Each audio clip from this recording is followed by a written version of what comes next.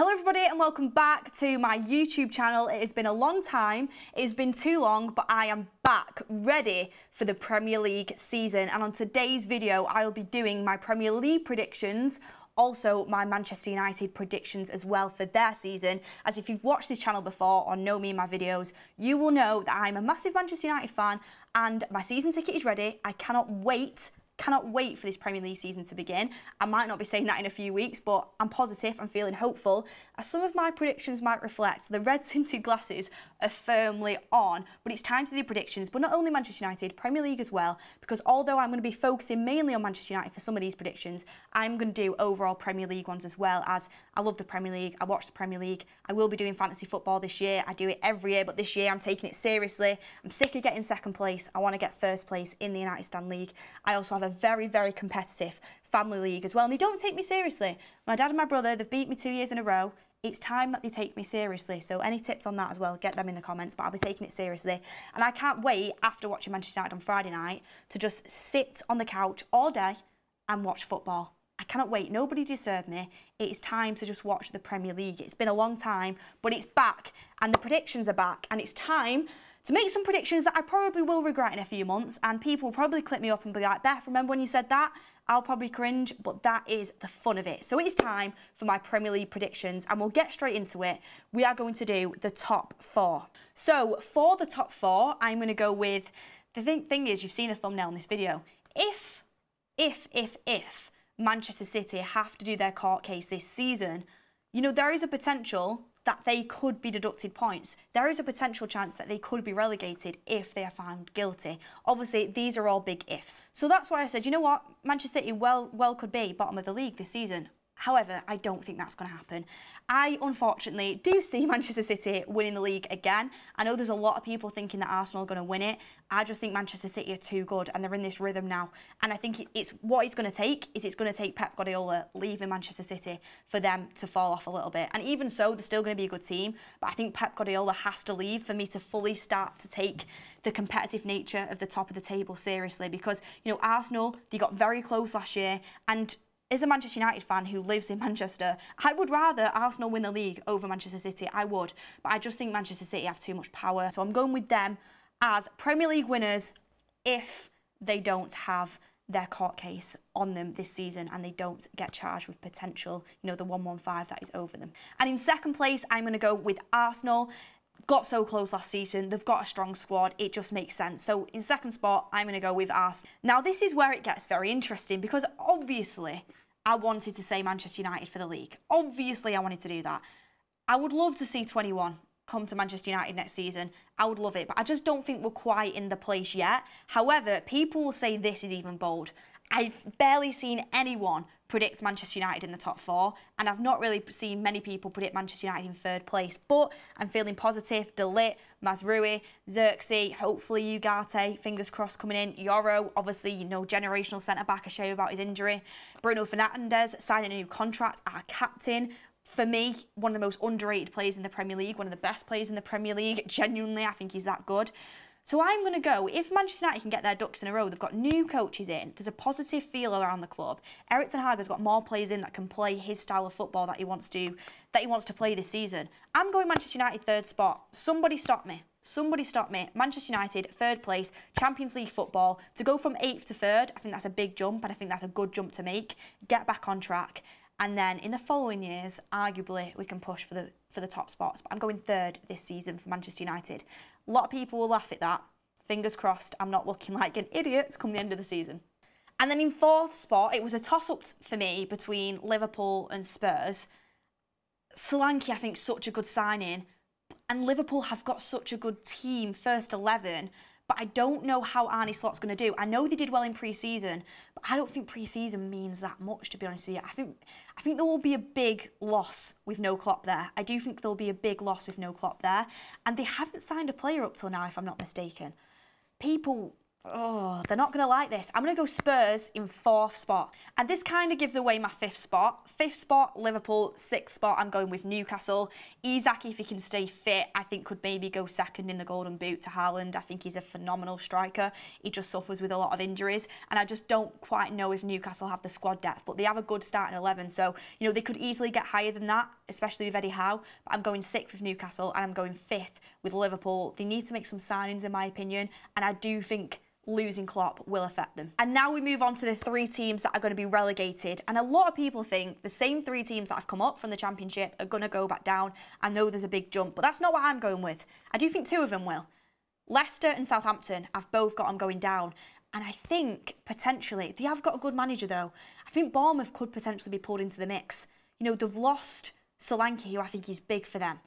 Forest with Nuno, I think Nuno's got maybe too much and they can keep Forest up. I think, you know, Alanga, Hudson-Odoi, no, Gibbs-White, yeah, I think Forest will stay up, but I think Bournemouth could get pulled into the mix. I think Thomas Frank's too good of a manager for Brentford to get pulled in there, maybe if they lose Tony, but they didn't have to, I mean, last season they were a bit shaky without Tony as well, weren't they? But I'm going to go with Leicester, Southampton and Bournemouth. I think Ipswich will stay up. I have a lot of faith in Kieran McKenna.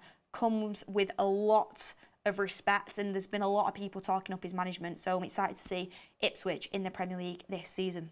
And that brings me on to the first manager to be sacked. Now, a lot of people say Maresca from Chelsea, and I don't think Chelsea will do very well, by the way. I think Maresca is a decent manager, he's a disciple of Pep, but he's very stubborn.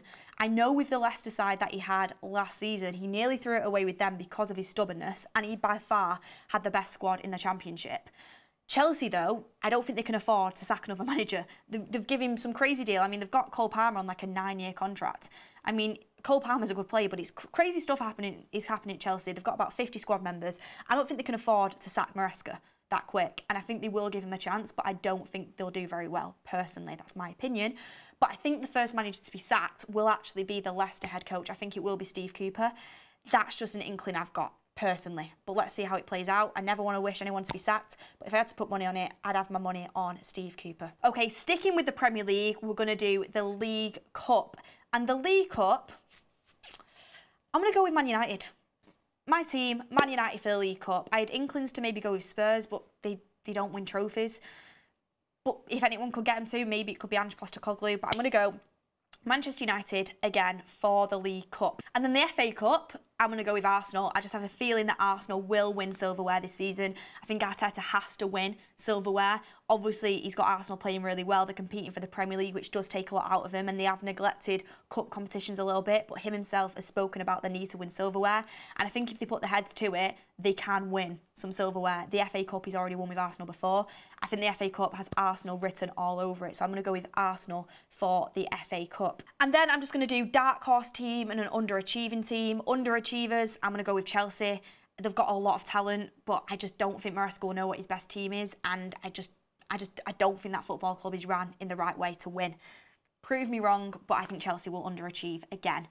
And then with dark horses, I'm going to go with Crystal Palace. Their manager got them playing football at the end of last season. I know they've lost Elise, but Elise was out quite a lot for injury anyway last season.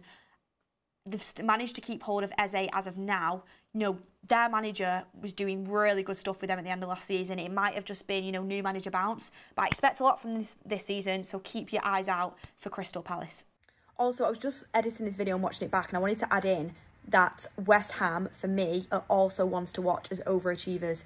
I mean, the signings they've made, I think, are really good. Lopetegui is a manager that comes in with a lot of pedigree. I mean, if you compare their starting 11 to, like, Man United's best starting 11, it'd be interesting to make a combined 11 out of that. So West Ham, definitely keep an eye on them as well, I'd say. And then Europa League, I've said it, Manchester United. I don't think there's any reason why Manchester United can't win the Europa League next season. I think, you know, League Cup in Erik ten Hag's first year, FA Cup in the second year, Europa League in the third year, that is improvement, and it's substantial improvement. I know overall our season was a bit of a dip last season, but we managed to win the FA Cup, Europa League this season, and then once we've got our style in play in place, which hopefully will come into fruition this season, we can then start challenging for the big trophies in the next few years. But I think Europa League, with the teams that are there, Manchester United should definitely be staking a claim to win that, and I've got them down as my winners. And then Champions League, I was like this with City and Madrid. City could well do it, but I think Madrid with the signings they've made. Obviously Mbappe, massive, and the team that they have. I'm gonna go with Real Madrid. It's football heritage. They are born winners and they find a way. So I'm going with Real Madrid again for the Champions League. Okay, so now we've done general footballing teams in the Premier League. We are now doing the individual predictions for my team, Manchester United. So starting off with signing of the season. And sign of the season for United, I think potentially could be Premier League sign of the season if Manchester United do well this season, which I expect them to do, but who knows? Well, I think he could definitely be in with a shout of it anyway, and I think he's going completely under the radar from opposition teams and also from the media as well. I think he'll be a player that in a few months' time, if he stays fit, everyone will be looking around and saying, you know what, that was really good business by Manchester United, that he could be in with a shout of one of the signings of the season. And it is De Ligt. I am so excited about this signing. I have my fingers and toes crossed that he stays fit because that's super important. We know Manchester United's issues with injuries, especially to defenders. But De Ligt has pedigree, he's got experience, he's only 25, he knows exactly the way Erik ten Hag wants to play. And then player of the season for Manchester United, you know how much I love our captain Bruno Fernandes, player of the season last season, and honestly could well get it again. But I'm going to go with a full season under his belt, hope and pray there's no injuries, I have to say that every time. I'm going to go with Kobbie Mainoo. I had the pleasure of watching it up close playing football on Venice Beach, and he was just absolutely insane, like his close control, everything. And I think he could have been in with not sign of the season, he could have been in with player of the season last season if he had played the full season, but obviously he was injured at the start of the season. I think he's going to be crucial to Manchester United this season, so I'm going with Kobbie Mainoo as Manchester United's player of the season for the 24-25 season. That is my prediction. And then breakout star for Manchester United. Who is going to be Manchester United's breakout star this season? There's a lot of contenders, a few players that did well in the pre-season, a lot of young players coming through, but I'm going to go with Toby Collier. Erik ten Hag seems to really like this player, and you could see why in the pre-season. There's rumours that he's going to be part of the first team for the upcoming season. We interviewed him and he said he wants to stay, he wants to be part of the first team. And he spoke really well, and he seems like he's got a good head on his shoulders. I think he's going to be the breakout star this season for Manchester United. Hopefully, we'll see some young players come through. It's always good to see that in Manchester United. But as my breakout star, I'm going to go with Toby Collier. Overachiever for Manchester United, I'm going to go with Amad Diallo if he gets the game time. I feel like he has to. I think he's forced Erik ten Hag's hand in the fact that he just has to play because he's been so good. So overachiever, I'm going to go with Amad Diallo. I think he's going to force his way into that first team this season. And then top goal scorer for Manchester United, I'm stuck between Højlund and Bruno. Obviously, Højlund's injured for the first few games, which isn't ideal. I think I'm going to go with Bruno Fernandes. I think I'm going to go with Bruno Fernandes as the top goal scorer, but it could well be Højlund as well. Most assists, I'm also going to go with Bruno Fernandes. Captain, plays every single minute, he's super creative. I think it's obvious that he will have the most assists. So that, everyone, is my Manchester United predictions and my Premier League and general football predictions as well. I think I covered nearly everything there. Let me know if there's anything I didn't cover and I'll try and add it in the comments. But that is everything that I wrote down. Super excited for this season. Let me know all your predictions as well. People in the comments might be saying, Beth, you're crazy. Might be saying, Beth, you know what? I feel like you've got it spot on. I feel like I'm going to get the first half, but let's see. But everyone get in the comments what you guys think. I'd be really interested to know. Let's hope, I hope I'm wrong.